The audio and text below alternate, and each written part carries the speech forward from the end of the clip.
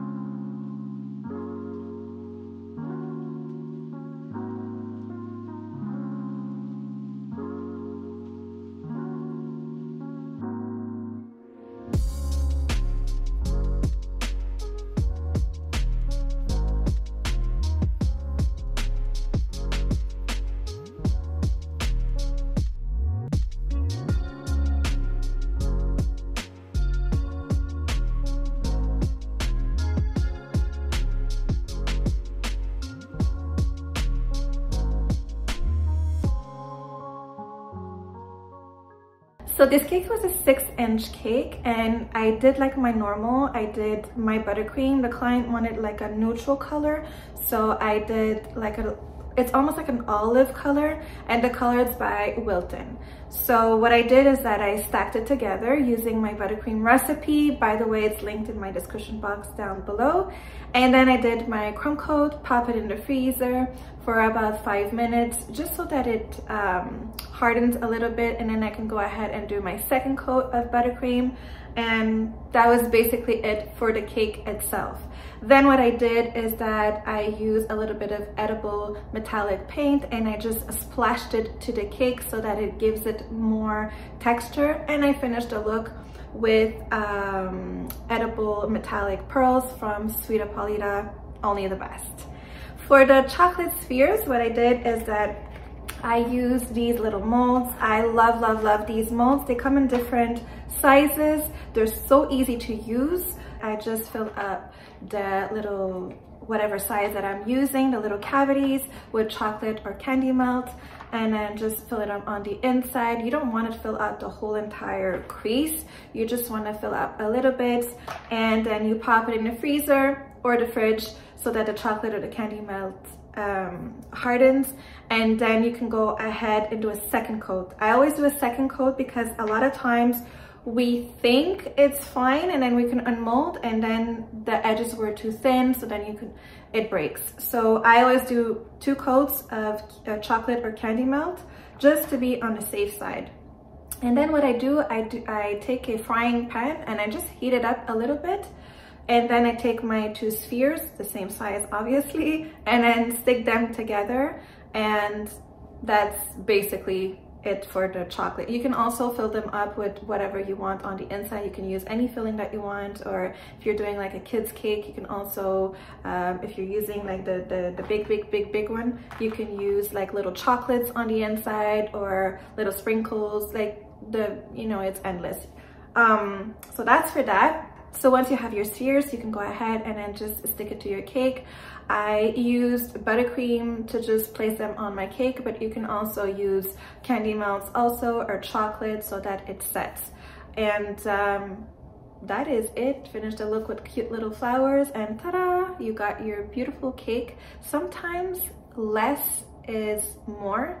You know what I mean? So in this case, this was the case. Less was more. So it turned out so beautiful. I like the outcome of it. So I really hope you guys enjoyed. If you did, please give it a thumbs up. Don't forget to subscribe and click the notification bell button so you get notified of all the videos that I put up. Thanks for watching, and see you in the next one.